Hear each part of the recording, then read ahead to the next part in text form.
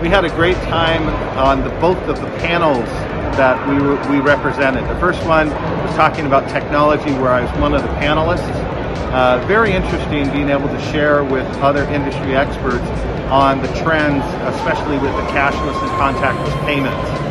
The second one was I was a moderator talking about active entertainment, which was very interesting. We had a panel of 6 people that really brought a wealth of information, and there were some great questions afterwards, and a very good excitement and interest in this emerging group going beyond just regular entertainment, going into that active entertainment where people are actually able to get moving and experiencing as a whole family.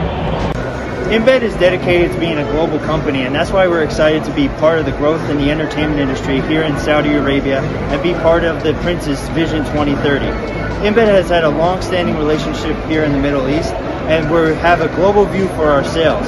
That's why we're committed to the industry here, and that is why I have traveled, and my partner John has traveled from the United States to show support for the KSA. Our office in Dubai is our local office, but we have offices all around the globe that are there to support the industry here in the Middle East, just in case the Dubai office cannot. We are thrilled to be part of the growing market and share a very big enthusiasm for the industry and want to be part and help grow the business as we venture into the future.